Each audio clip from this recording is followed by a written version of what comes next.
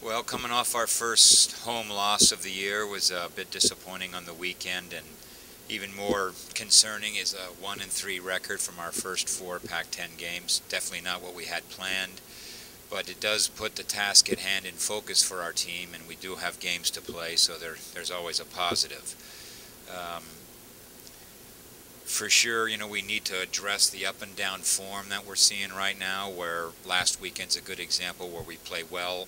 A large group of our team members play well on a Friday, and then a large group of our team members don't perform so well on a Sunday, as was the case yesterday. Taking nothing away from Cal, who right now maybe is the class of the Pac-10, but clearly people, did not play well enough.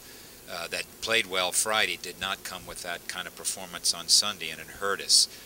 We have to come to grips with that issue of playing consistently in the Pac-10, meaning on two games on a weekend, playing well both on Friday and a Sunday.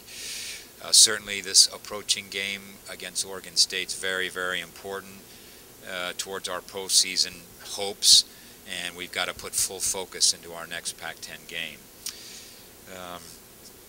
So we have to, the good news is we think many of our goals against issues can be, we contend that we can fix those things. We do have some practice plans that we think are going to help our players to cope with the goals that we're conceding. A second consecutive Sunday, we concede 4 after a shutout Friday night. So something's there mentally, organizationally, confidence-wise. We know they can play well and defend well when they have to, but we have to put a plan into place that assists them in that process. But the good news is it keeps us with a clear plan for the remaining games, and we know that we still control our fate.